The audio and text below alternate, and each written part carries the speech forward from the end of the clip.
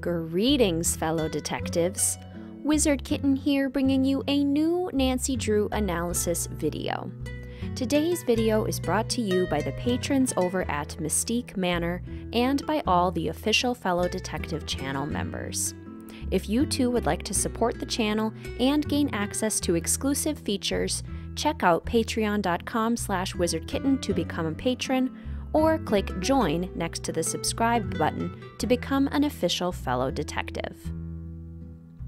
Today's video was suggested to me in the comments section a while back, and now is the time to bring it to life.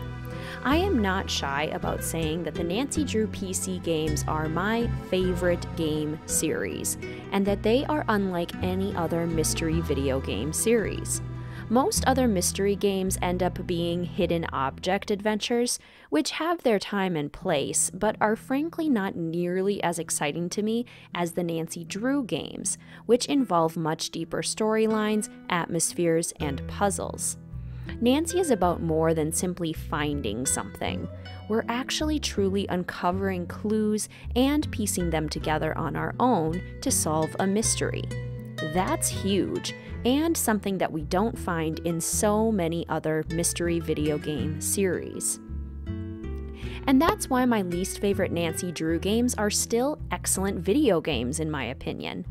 Even the Nancy Drew games that I think are the worst still have something wonderful to offer to the video game space. So today, instead of just ragging on the games that I usually rag on, I'm going to share what I actually like about my least favorite Nancy Drew games. Because let's be real, all Nancy Drew games have positive points. All Nancy Drew games have something to love, and all Nancy Drew games are liked by some detectives and disliked by others. There's a ton of subjectivity, and today is all about letting down my preconceived opinions and letting some of my least favorite games shine. So, let's get into it. First, The Silent Spy. There are actually a couple of games that I rank lower than The Silent Spy in my official ranking video, but I feel like I often criticize this one more vocally. I really hate the ending of this game, and I struggle with the conflicting storylines that both seem like they want to outdo one another. I wish the stakes actually felt higher and there were more in-game consequences for actions, and I would have completely rewritten the Revenant plot. But, on the positive side, the storyline about Nancy's mom is truly touching. I love that this game integrated flashbacks and brought us back to those times when little Nancy realized that her mother was leaving her. The depth and meaning behind those flashbacks teach us so much about Nancy's character, and they are really well done, with the foggy, fuzzy edges and the echoing sounds and voices. I also love that they happen when Nancy is traveling by train. It's so easy to imagine her falling asleep and dreaming of her mother. The end letter describing their relationship is absolutely beautiful and so moving. Additionally, I love Carson and Ned in this game. I really like that Carson freaks out because of course he would. I think his and Ned's reactions are very realistic given the situation, and I appreciate the skill of the voice acting. I love the Jammy Dodgers puzzle so stinking much because the cookies look absolutely delicious. The music is incredible. The mixture of traditional Scottish sounds with Kate's piano background is stunning and provides such a magical listening experience. Finally, I do enjoy that this game leans heavily into spy themes. I wish it did it more, in fact. So, do I have issues with The Silent Spy? Yes, absolutely. But can I see the positives? Yes, in fact, I see many. Next, Trail of the Twister. This game has some atrociously mind-numbing puzzles, two of which I count among the worst in the series. It severely underutilizes the excitement and danger of tornadoes, has multiple dull characters, and relies way too heavily on chores. But, on the positive side, I actually think that Pa and Scott have some really interesting backstories. I think it's fascinating how Pa talks about tornadoes after the death of his wife, and how he's constantly dodging conversations related to Ma. That's a really interesting dynamic. And I love how jaded and bitter Scott is throughout the game. He feels so gritty and rude compared to so many other characters, and I appreciate the realism of adding in such a genuinely hateful person. You can also sometimes see some of his arguments, even if he is going about solving all of his problems in a super abrasive way. Additionally, I have an unhealthy amount of fun driving the car around like a maniac and purposefully or not crashing into other cars. I do also actually enjoy some of the puzzles, like the disaster kit shopping at Pa's and creating the siren map for Scott. The prairie landscapes aren't too shabby either, and I love how the skies change at different times of day in different places so that Nancy can take different cloud pictures. This game does actually give us some real-world knowledge when it comes to cloud formations. Overall, this is definitely not a favorite of mine, and I have an awful lot of gripes. But are there some positive points? Absolutely.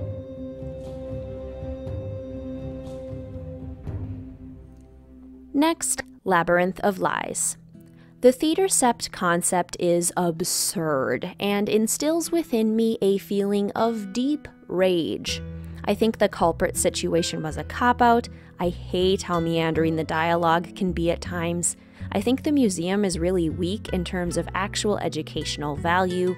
The puzzles are deeply overwhelming at times, and I frankly would have rewritten the entire plot.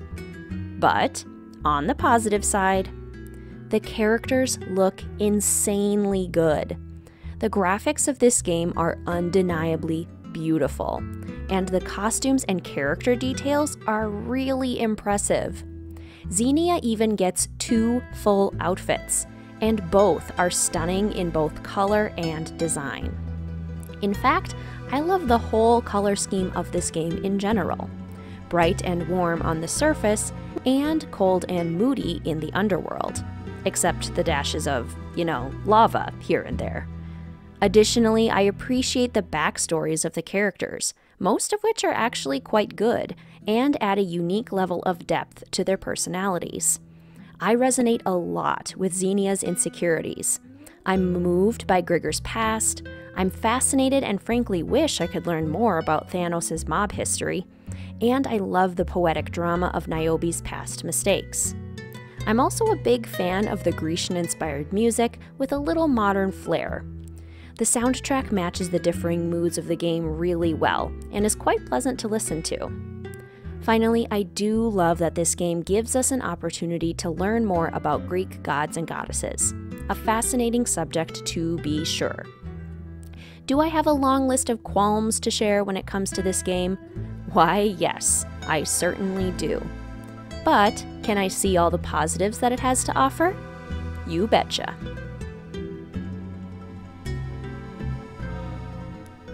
Next, Creature of Kapu Cave.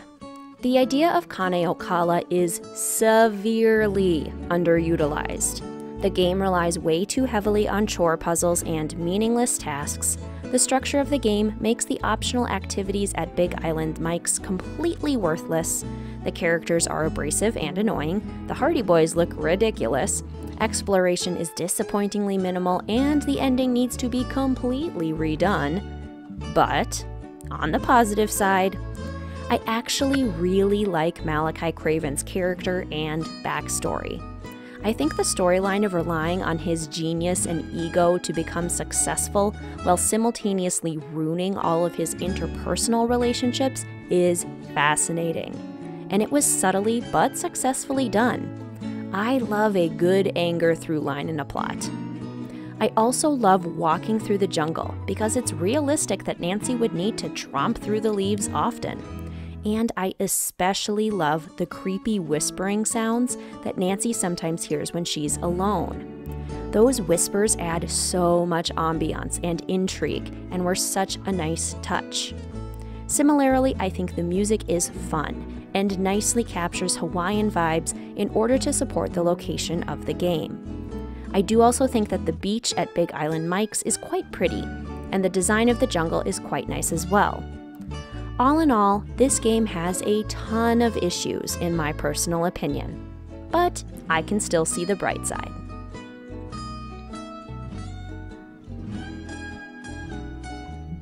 Next, Ransom of the Seven Ships.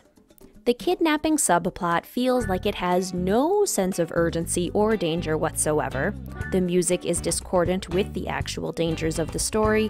The monkeys and their stupid little games make me seethe with rage. There is literally only one suspect and he has too many issues to mention. The game relies way too heavily on third-person view, and the amount of puzzles becomes massively overwhelming.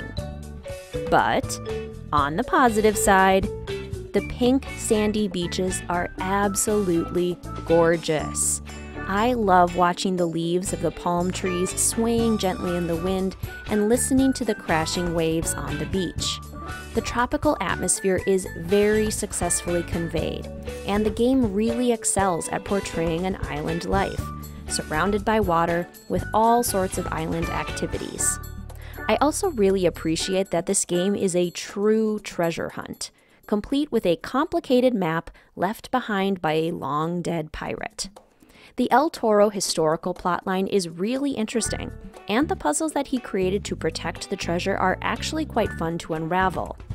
My list of issues with this game? Long. But can I come up with positive things to say?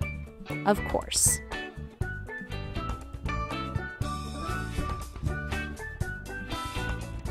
Next, The Shattered Medallion. The plot is a complete and utter mess with no coherence or meaning. The puzzles are meaningless. The game show plotline has no relevance or importance whatsoever. The character dialogue is vague and vapid. The legacy of Sunny June was handled so incredibly poorly that it's actually depressing. The music does nothing to add to the story or location, and the culprit motivation and reveal is completely absurd. But, on the positive side, I do at least like the look of Sunny June. I think the visuals of his character were fun, even if I despised the execution of his personality and story. Additionally, I enjoy the overall idea of competing in puzzle challenges, and it's fun to try and sabotage other teams with point deduction cards while simultaneously trying to boost Nancy's own score. Finally, I do enjoy some of the dialogue with Patrick Dowsett. He's definitely the saving grace character of the game, hands down. So, while I have vastly more cons than pros for this one, I can at least still think of a couple things that I enjoy.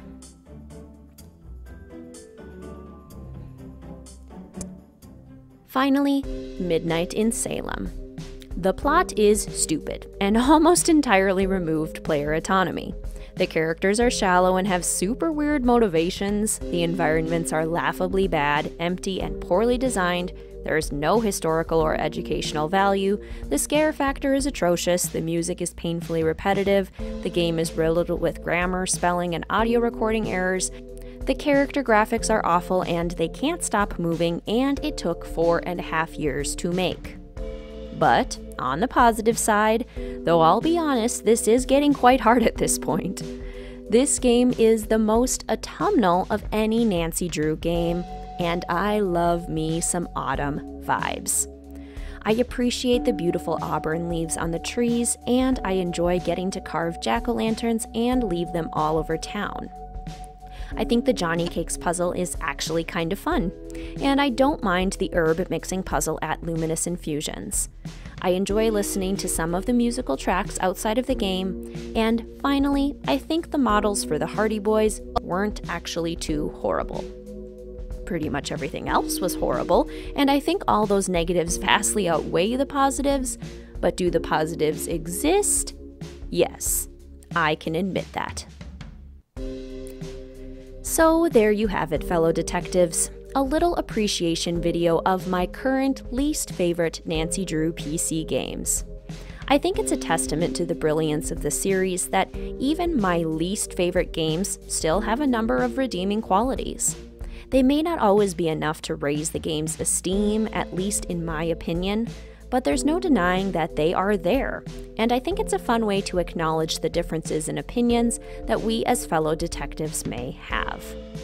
I would be so curious to hear what you actually like about your least favorite Nancy Drew games. Were any of the games that I listed in this video some of your favorites? Do you think that your least favorite games have any redeeming qualities or not? What are your least favorite games and why do they land there in your ranking? Let a Wizard Kitten know in the comments section down below. If you would like to come join a fantastic group of fellow detectives at Mystique Manor as a patron for the channel, gain access to exclusive content, and support the making of more content like this, please check out patreon.com/wizardkitten. I have also just launched channel memberships with exclusive badges and emojis to use during streams and in the comments section. If you'd like to support the channel by becoming an official fellow detective, click join next to the subscribe button. Please feel free to follow the channel on Instagram or Discord, linked in the description box down below. And as always, please feel free to like, comment, subscribe, and hit that notification bell for more Nancy Drew and Sims 4 content. Thank you so much for watching, fellow detectives. I will see you soon.